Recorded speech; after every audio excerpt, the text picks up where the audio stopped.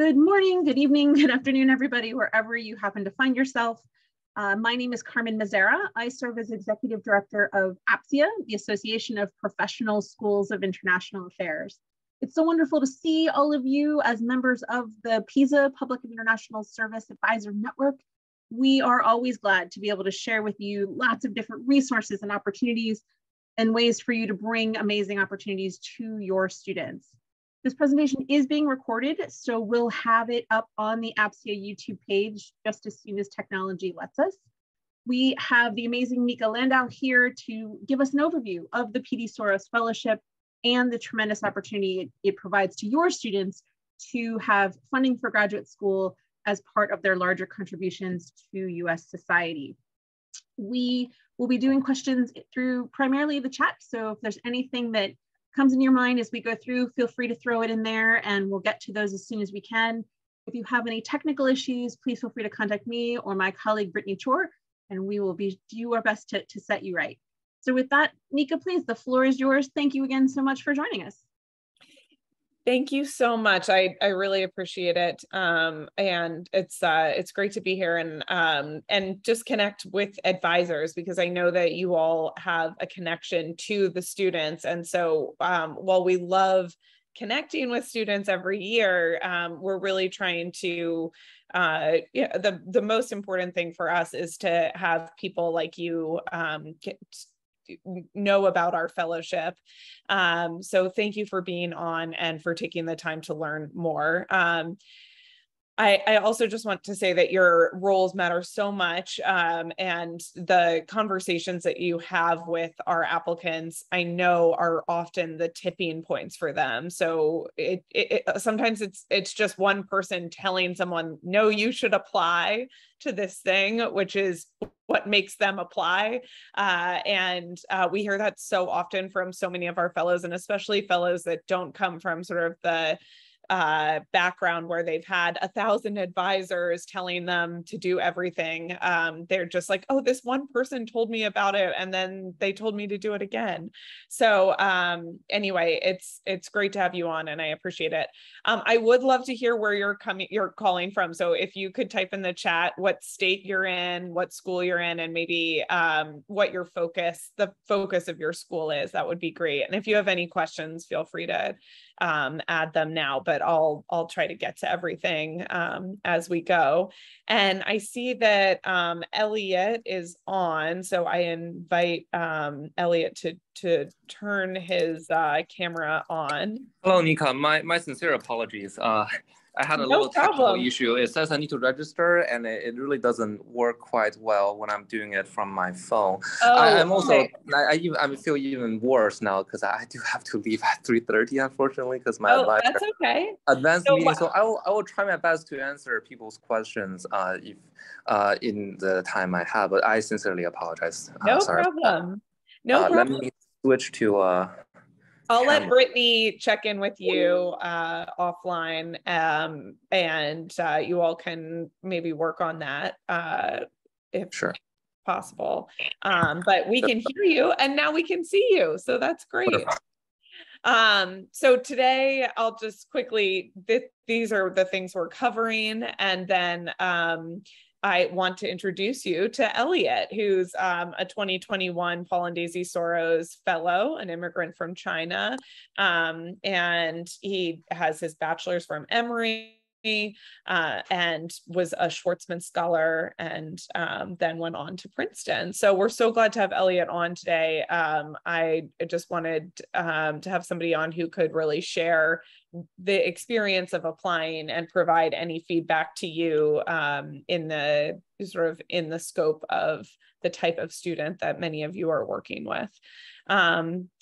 And it's great to see where you all are calling in from. And I'm very jealous of beautiful sunny Seattle, because I think Elliot looks like he might be in the rainy Northeast with me. And yes. It is not, it's not beautiful. So Elliot, do you want to just take a second to introduce yourself and some of the points we went over in terms of your background and how you describe the fellowship? Sure, we'll do. It's good to see everybody again. My sincere apologies for for this little time crunch and technical issues. My name is Elliot D. This is actually not the first. How do you guys pronounce this acronym? How do you? APSIA, yes. This is actually not the first time I've attended a event at APSIA. In fact, when I was an intern at Brookings in 2018, I attended a series of APSIA events because I was considering going to a policy school after college. So it's really great to attend another one, and I thank you for your patience to listening to me. In terms of my personal background, my parents and I moved to the States when I was a teenager, and we settled in New Jersey, so not very far from Princeton. Getting into Princeton, though, is a completely fortuitous experience because I didn't even apply undergrad. My interest in U.S.-China relations was basically started from my personal experience, living in two countries, and from the unfortunate fact that I'm terrible at math. So I need to pick a major that I can actually be successful, and it happens to be political science. Emory has a terrific support system for someone who's interested in academic political science. So the research part, not necessarily the policy part. So it built a very strong foundation for my later academic endeavors and allowed me to look at policy point from a very academic and social science perspective. So that really enabled me to do what I later wanted to do. In terms of the actual substantive area, I try to focus on an issue that has a lot of impact in the world.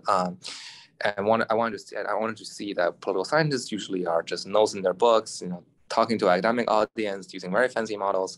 It is how political science students are trained mostly today, from my experience. But I really wanted to emphasize the potential policy intervention that our work can bring.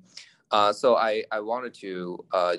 When I got to Princeton, I wanted to make sure that my work has a policy implication and that can actually be carried on and perhaps leave some impact on the world.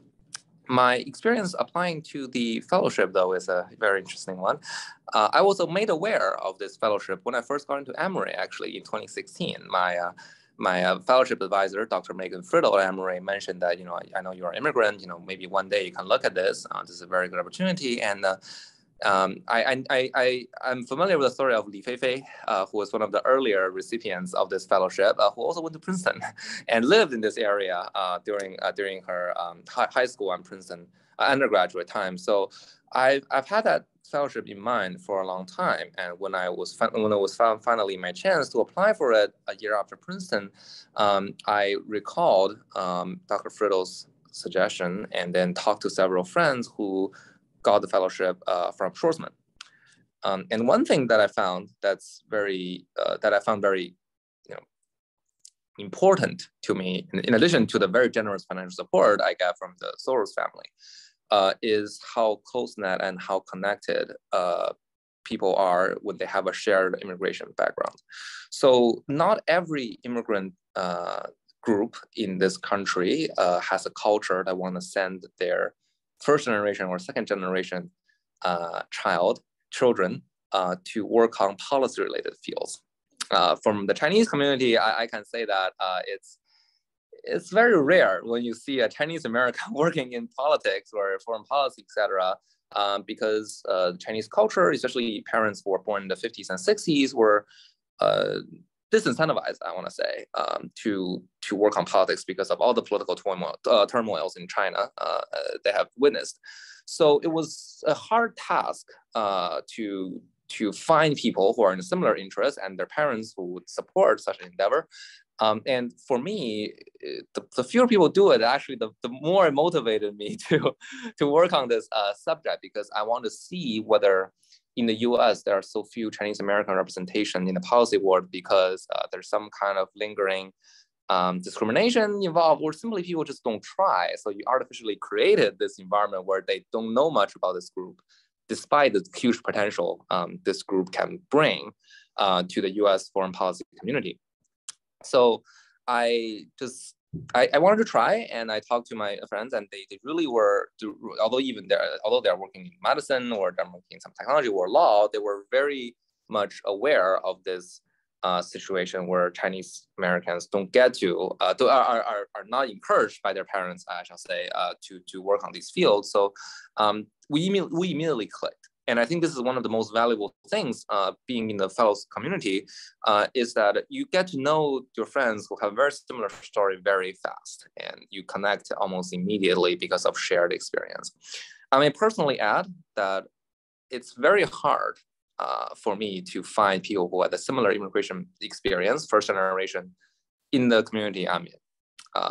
There are many international students who came to the States to study in their 17th, 18th, but it's not every day you find people who moved here when they were teenagers or even younger and had to battle with the same difficulties that I had to contend with when I was 13, 14. So that's just my brief intro, and I want to save some time for you to address questions about application. So thank you all for listening. I really appreciate it. Thank you, Elliot. That was really great. And I appreciate all of the context in there as well. Elliot will be on until 3:30, as he said. So you're welcome to put questions in the chat if you have any for him directly. And I'll try to move through things pretty quickly because I want to ask questions to Elliot as I go, yes, in case there's things that could be helpful. But, you know, I do want to just back up and give a brief overview. And as you can see, here's Fei, who Elliot was mentioning, who's one of our alums. But you know, our program is 2 years of funding, but it can be just one. So if somebody's doing a one-year master's, that's possible. We're up for funding that. And it's up to $90,000, which is a mix of stipend and tuition support. Folks can apply while they're applying to professional or graduate school or in their first or second year. But let's say somebody was applying this year, they would need to be in school next year. So you couldn't be in a one-year program and apply this. Like if you had started the program this fall, you couldn't be applying to our fellowship this fall because you would need to be enrolled next year too. We have a fall conference where we bring all of the fellows together who are the first and second years. And we also have a campus visit that's part of our fellowship. So our director visits with each new fellow on their campus. And we have many people who have done MPAs or MIAs and certainly lots of fellows in the public health field as well. So the background of the fellowship, very briefly, is that Paul and Daisy Soros, Paul Soros is the older brother to George Soros, were immigrants from Hungary. Paul passed away 10 years ago, and Daisy's actually celebrating, I think, her 94th birthday today. So it's a very special day for us. And it might be 93rd, I'm not positive. So she's very active and leading the fellowship. And the fellowship is meant to honor their experiences as immigrants. They came to New York. Paul had lived under Nazism and communism in Hungary. And when he got to the US, he had the classic story of $17 in his pocket and a camera. And because he was an amazing skier, he was able to make his way through college and then go to graduate school. But it was pretty tough times for him and Daisy for most of his schooling. And unfortunately, it still is for so many graduate school students across the country here. So when Paul and Daisy were thinking about how they wanted to commemorate their or develop a philanthropy and commemorate their own experiences, they thought it would be amazing to have something like the Roads, but just for immigrants and children of immigrants. And as Elliot said, there are so many different types of students in the fellowship, which is what makes it really special, because we're honoring not just one type of field, not just STEM or music or the humanities. It's all of these different fields. So each year we select 30 people, and we see them as examples of the richness that immigrants and children of immigrants bring to the United States. And the fellowship is $90,000, but again, as Elliot so eloquently said, it's really about so much more. We call this a lifelong fellowship. It's about the network. It's about having a community of people that is really thinking big and thinking about giving back, and also who comes from the same experience, who, you know, as Elliot was talking about the challenges of studying policy from his perspective, you know, from somebody with his background. We see that in so many different fields and with so many different backgrounds and in so many different ways. There's just a unique set of opportunities and challenges, and people in our community have a really special understanding of those things and are there for one another in a way that is really amazing. A few other fellows that are in this space, this is Carla, who's a 2001 fellow who did her MPA at UT Austin and is now working in policy in North Carolina. Kevin Nazimi is famous for founding Oscar, the healthcare company, and he's now working at renew.com, but he did his MBA and MPA. Ankur Shah is a 2005 fellow who actually studied architecture undergrad in his undergraduate, and then went on to get an MPA, and he started the Uber equivalent in the Middle East, and it was actually bought by Uber, and he's now at a grocery store called which is doing delivery, but in a really interesting and specified way. Catherine is a 2015 fellow. She went to Tufts, and she's just actually about to leave her position, I think, at Libraries Without Borders, but, you know, very much in the nonprofit space in DC. And then, of course, on the larger stage, we have Nadine Burke-Harris, who was the first Surgeon General of the state of California. She left her position early this year. Vivek Murthy, who's, well, it says former, but he's the US Surgeon General again under President Biden, and Fei-Fei Li, who Elliot mentioned, who's in the artificial intelligence space. If I can mention one more, Dr. Vipin Naran, who got a fellowship, I believe, in the sometime between 2000 and 2010. He's the principal deputy assistant secretary of defense for space policy. He's a professor at MIT in my field, working on the nuclear chapter. Yeah, Vipin. We have so many fellows in the policy space, and actually many fellows are now have joined the current administration. So we have several fellows who are working in DC at a pretty high level, which is really exciting. But you know, so I'd say, but what's so amazing is that some people study policy, or they study, you know, they focus in on one area, and then they really and then they go on to start a company, or they go do something else. And then people who didn't study policy go into policy. And so the network is really strong with people who are from all different backgrounds academically.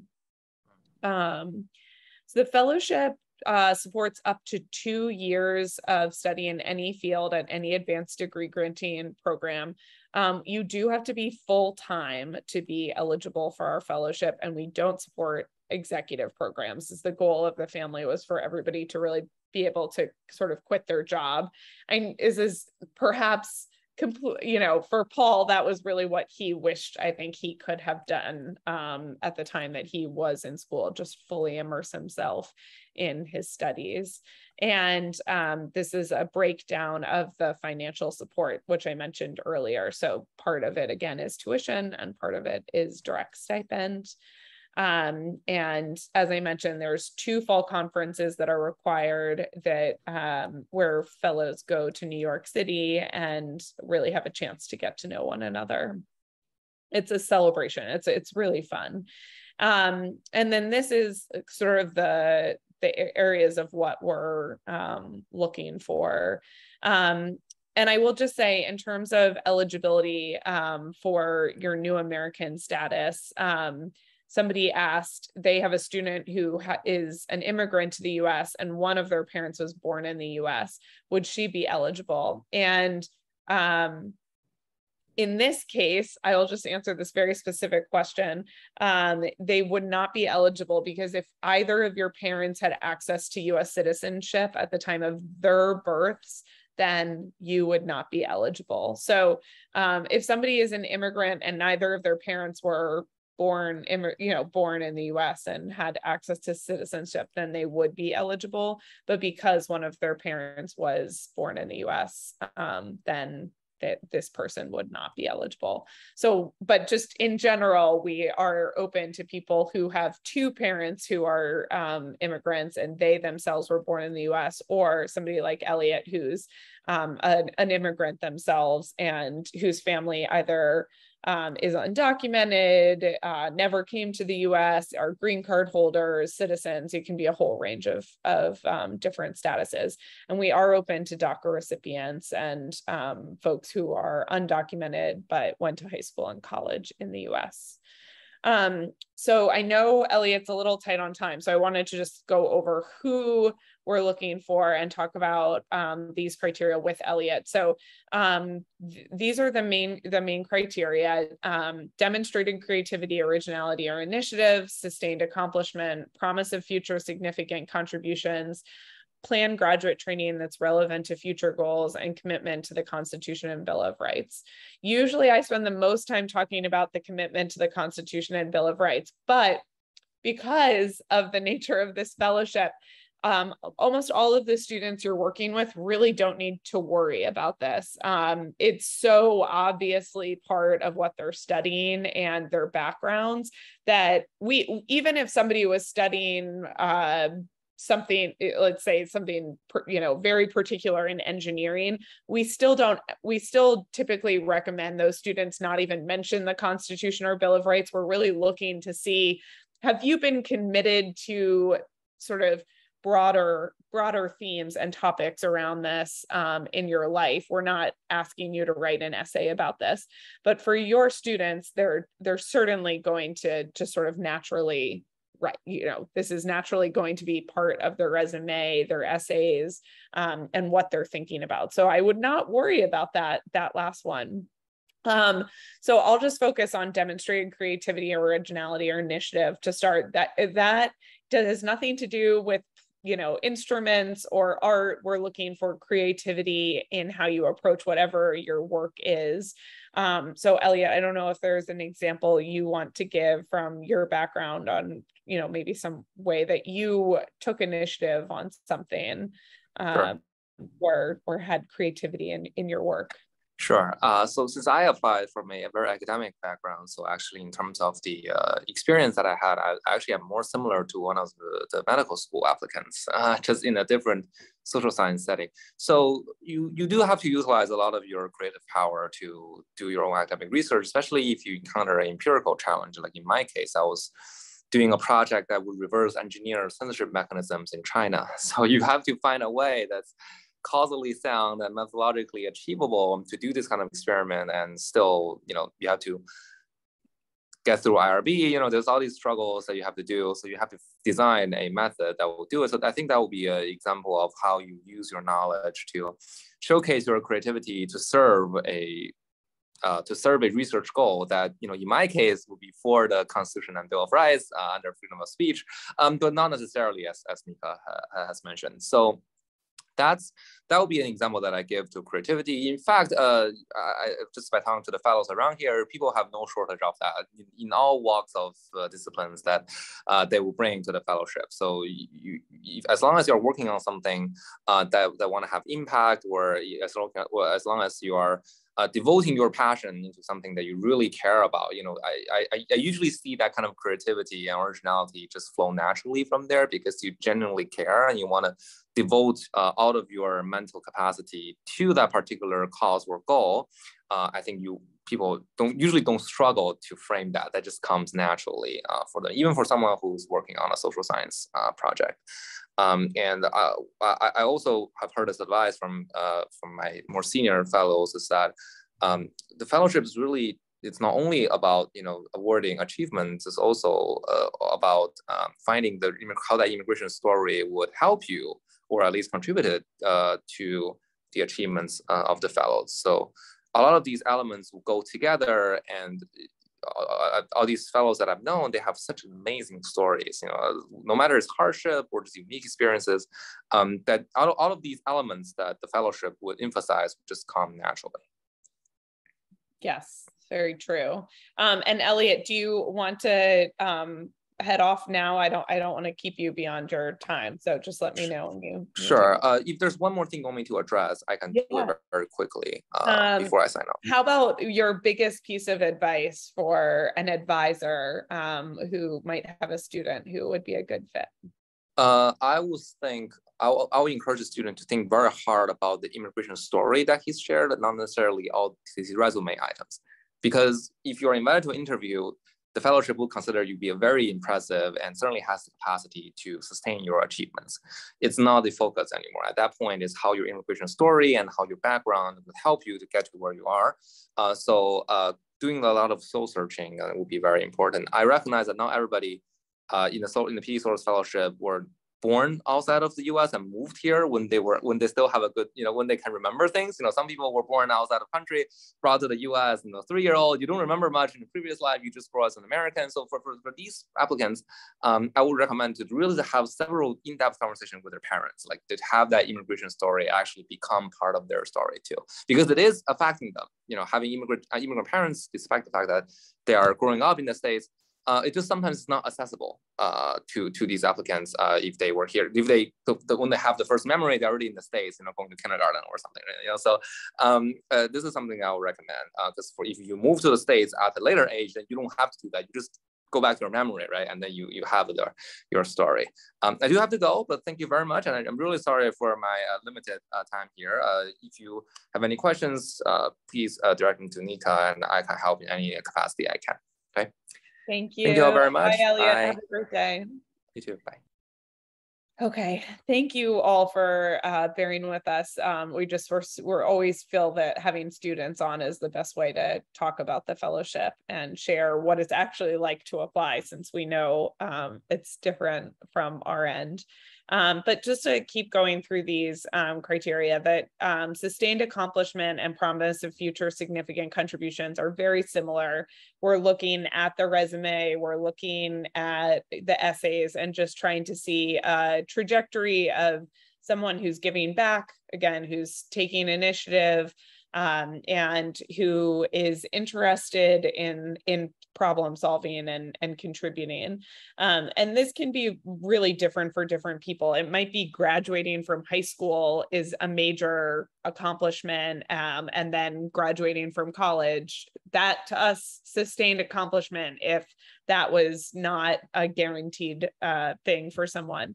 But for other people, there might be research or internships or extracurricular activities, papers that they wrote, anything that just shows they've been interested in the world around them. And we do see a lot of people making career shifts into graduate school. So it's okay if their past accomplishments or their creative endeavors are different from what they want to be working on in graduate school.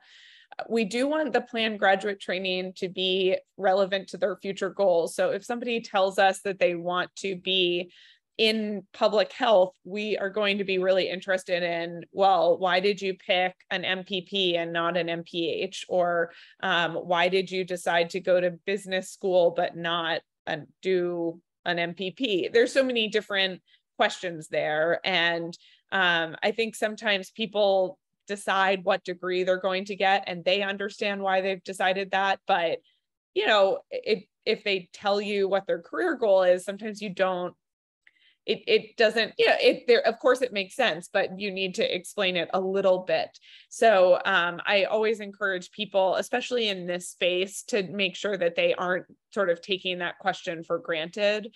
I remember one student who was getting, I think, a PhD in the humanities, but wanted to go into policy. And they really felt, well, the PhD was going to give them the credibility that they needed to be taken seriously to make policy. But there were so many other options that would take so much less time and allow so many other things in their life.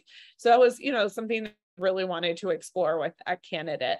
So just, don't take, make sure students don't take that totally for granted. Although that, I don't think that's often the, make or break piece to any application.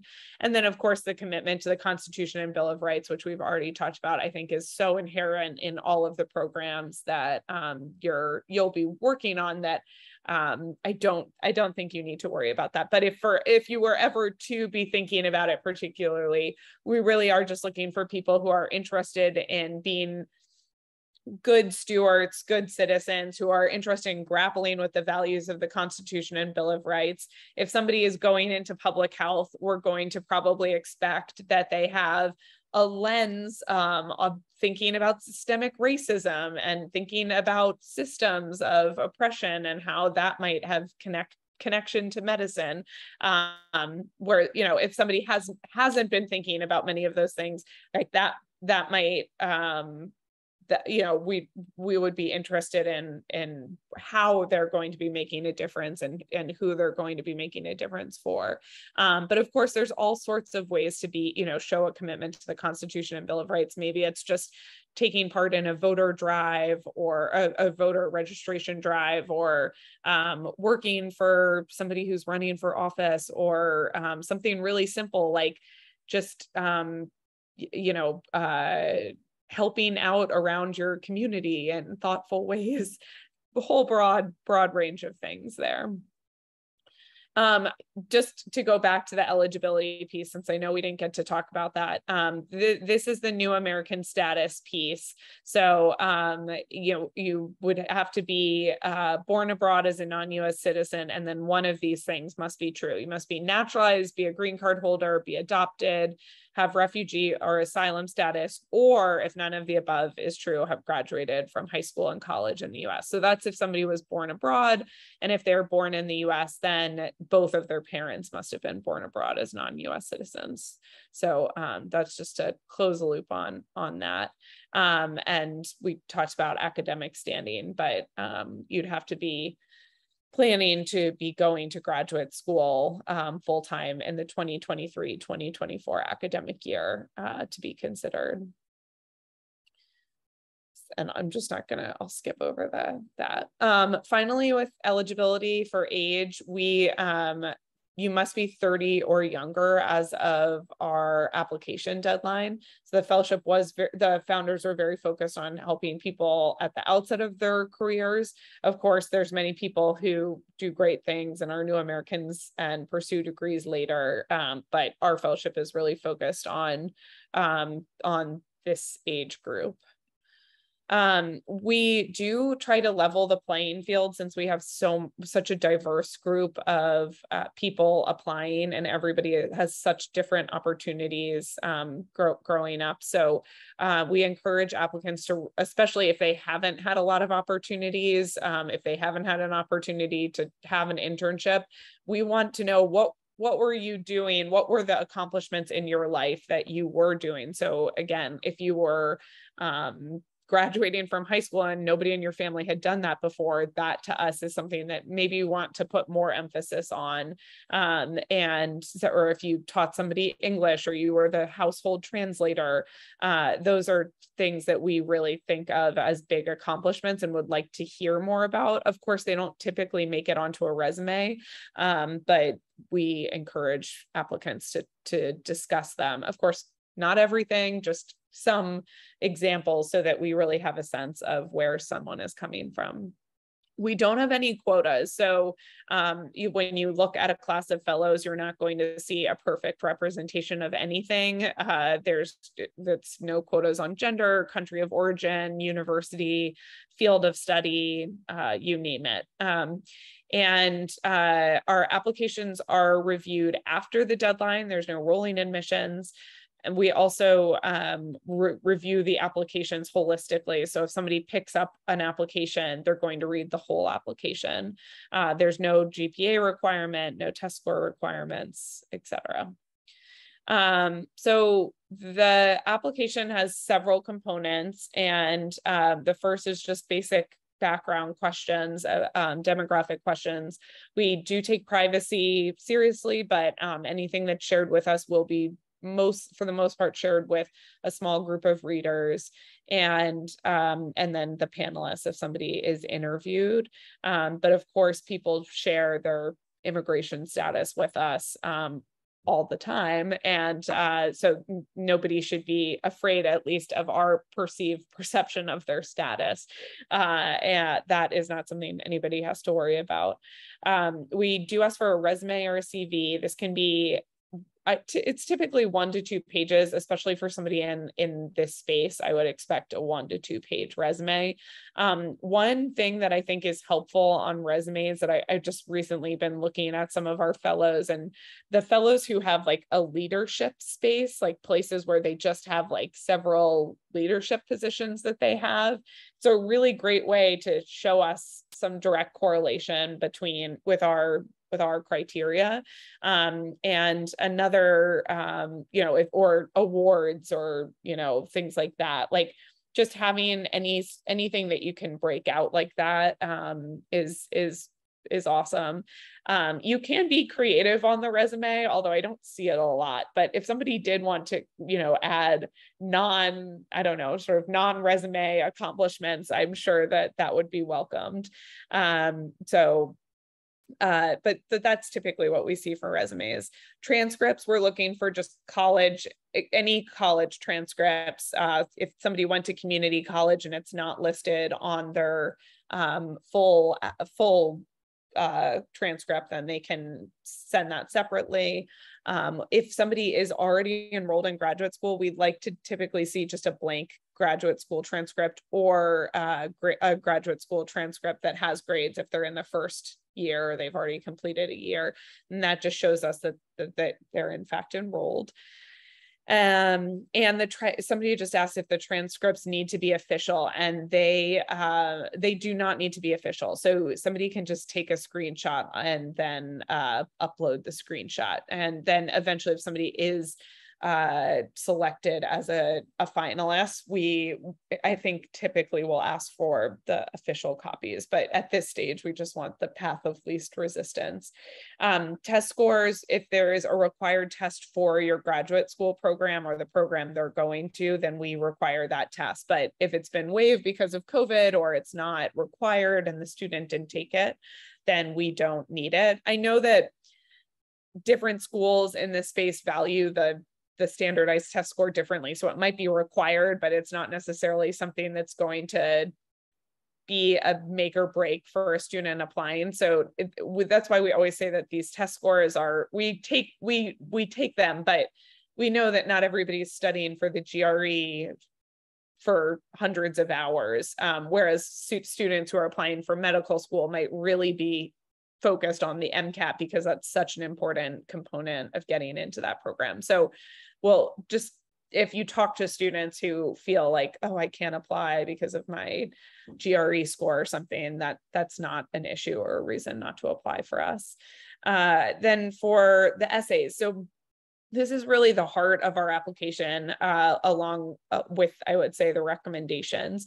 We have 2 essays. One is about your the applicant's new American experience, and it's pretty open-ended. They can really share anything about their new American experience. And what I would just say to the applicant is tell your new American story. So reflect on when somebody says, who are you as a new American, just tell that story. Where were you born? Where were your parents born? Where were their parents born? If that is interesting.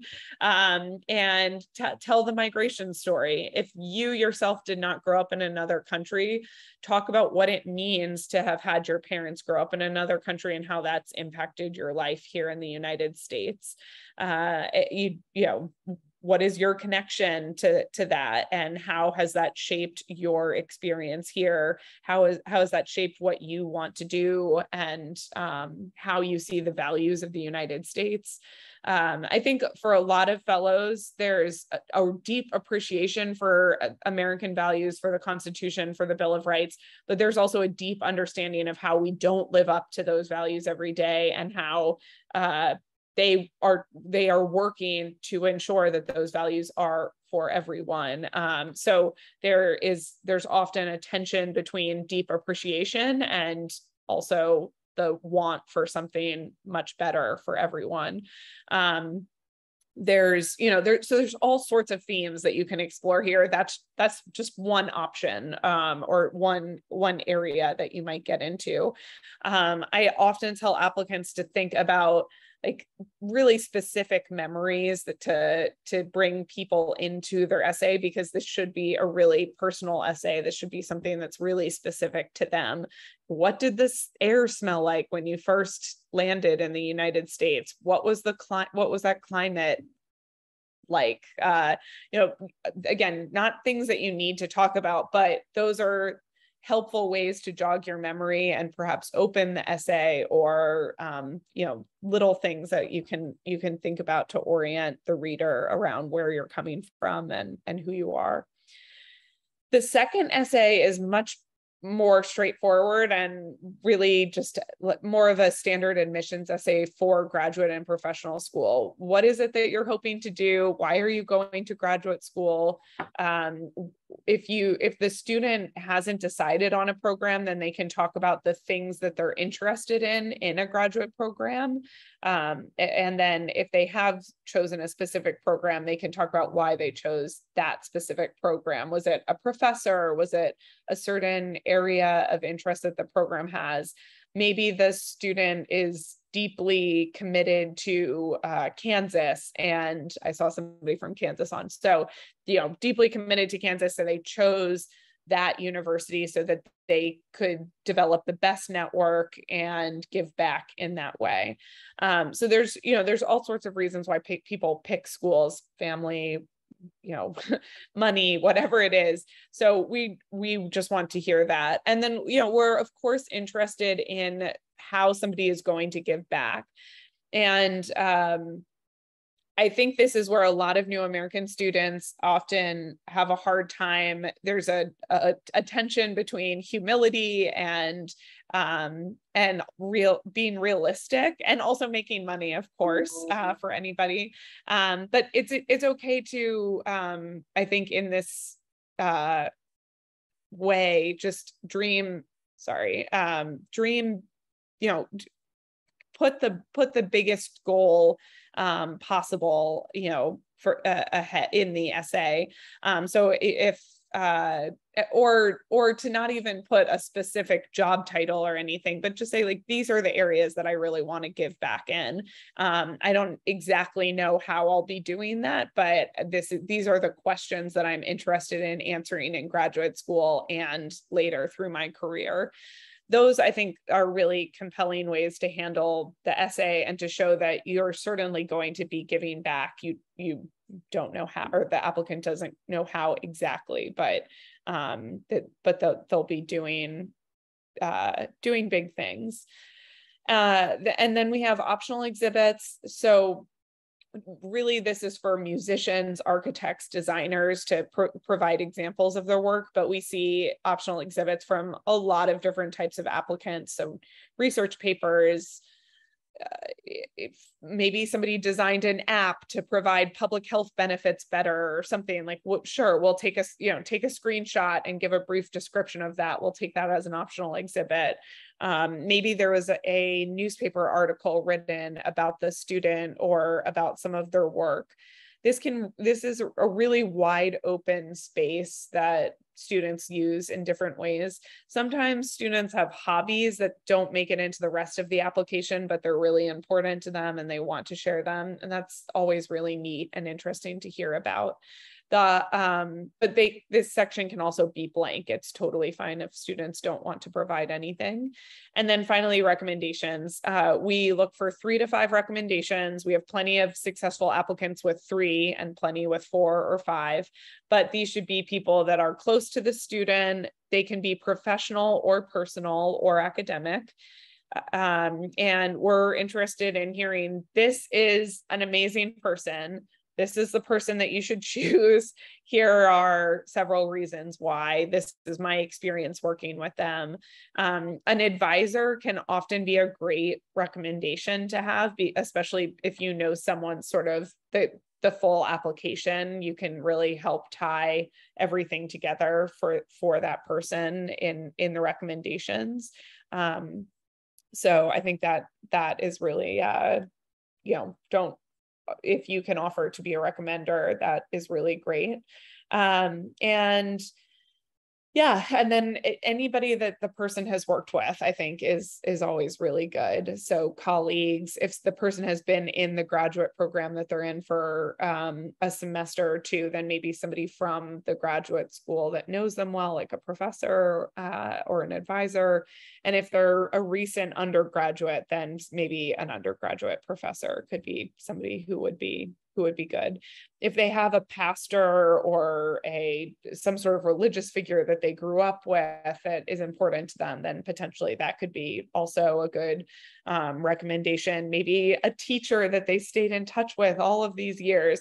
We see all different types of recommendations. We've seen teachers have students recommend them. You never know what you're going to get. So, but the recommendations are really important, and everything is due on October 27th at 2 p.m. We do have a lot of different ways for applicants and advisors to stay in touch with us and also to learn about how to apply best. So we have online guides on the apply page. We have a mailing list. We mail out like a digest of all of the links or all of the news stories that fellows have been in every week, which may not be a super helpful resource for somebody who's applying, but we do have a monthly newsletter as well called The Distance Traveled, which would be more interesting for students. And then of course, we're on all of these social media sites. And then these are the next steps we encourage students to take. So at this point, I'd love to open it up for questions. We have 10 minutes left. I'm sorry that Elliot couldn't stay on. But if you want to just unmute yourself and ask a question, that would be great. I'll just go ahead and see sorry. Nico, while we wait for our colleagues to find their fingers or their unmute button. Yes. Could you share a little bit more about the criterion for promise of achievement and how forward-looking that should be, how aspirational, and where students can find the line between wanting to conquer the world and looking for achievable goals, and how you all gauge that balance between the two? That's a good question. I think that, let's see.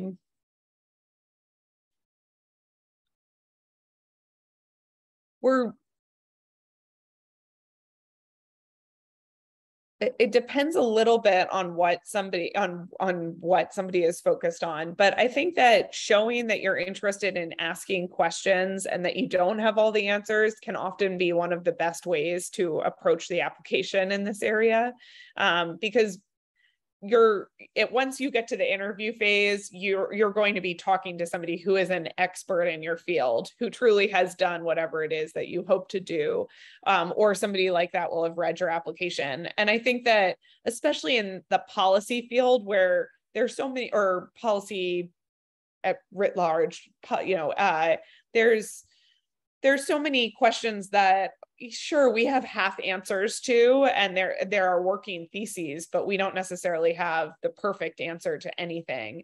So I think that showing that you have a level of humility and that you're asking the right questions, and you know how to ask the right questions, that can really be almost I think that can be a tool, because I have seen people who's like, my focus is the relationship with Russia, and I'm the expert on that. And it's like, well, sorry, but it's not really interesting in terms of how you're going to be giving back in the future over the years. Whereas somebody who I think is interested in questions can take that philosophy and really use it to their advantage as their interests change and as the conversation changes.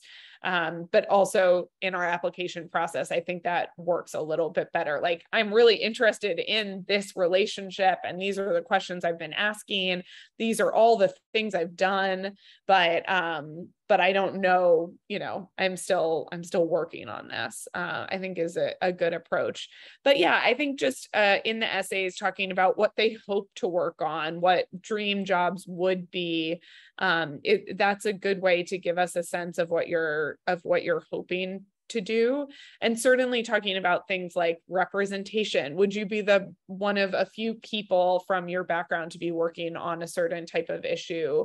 Or would you be helping a certain population with something that typically they have not received help on? That could be a great thing to know. Of course, again, these are not things that are, you know, it's not going to get any person in the fellowship to have one of these things, but it's helpful to, again, just contextualize your promise of future success, because it's different from somebody else who might have a really similar resume or experience. Yeah, so I guess those are some of my thoughts on that.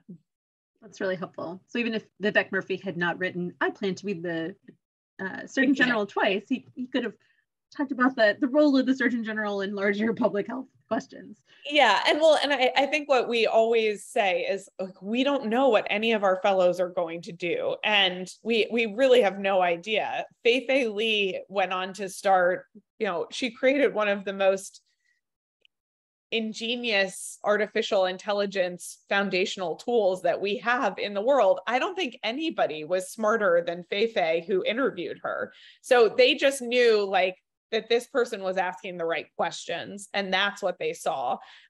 Because that was 1999. The internet, you know, was barely a thing at that point. And Fei was, I mean, she would have been on the cutting edge, you know, today with what she was thinking about. So I just think that it's, you know, we know that everybody is still really early in their career, and that they're, you know, there's no way they know what they're going to be doing. And if they do, I think that's almost more of a red flag than it is not necessarily, but, you know, you don't want somebody who's totally certain about their path, because that's the whole point of graduate school, is that you have lots of questions to answer.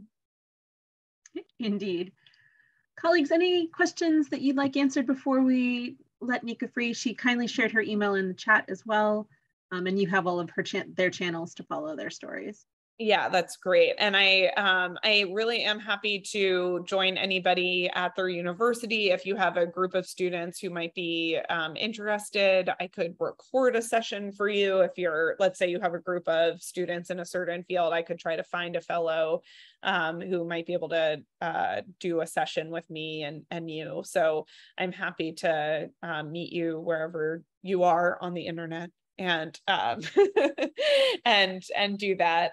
But, you know, we really are interested in having more students from, you know, these spaces. And I know that we have so many Ivy League institutions represented in our schools, and it's not because we think those are the best schools necessarily. It's just we have the most students from those schools applying. And of course they are great schools, so they do really well in our process, but it's not a reflection of necessarily where the reviewers are in terms of what their preferences are for schools, and certainly not where we are as an organization. So if you have students from other schools who are great, you know, let me know how I can help them. I would love to help them do well in the process, and I'm here for you to, you know, make sure you are able to advise as best as possible.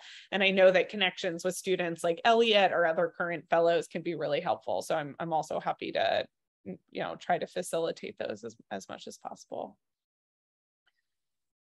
But thank you so much. I really appreciate your time, and I appreciate everyone on this call, and I'm excited about the work that you're doing. Thank you. We're so grateful for your time and this opportunity that it provides to students. And likewise, we hope to welcome many more Soros Fellows at APSIA schools so that we can continue to work on some of those policy challenges. Colleagues, we hope we'll see you at a future APSIA webinar for advisors. We have lots more planned for this fall so that you can get your questions answered and build out your set of knowledge about the opportunities for your students. And as was said, we hope to continue this conversation, and we hope that you will be able to build your relationship with PD Soros as well. This recording will be available on APSIA's YouTube page by the end of today, and you have her email if you'd like to follow up and continue to build that relationship. Have a great rest of your day, everyone. Thanks to Nika, thanks to the fellowship, thanks to Elliot, thanks to Brittany Chor, thanks to all of you, and we'll see you at a future APSIA webinar. Take care, everyone.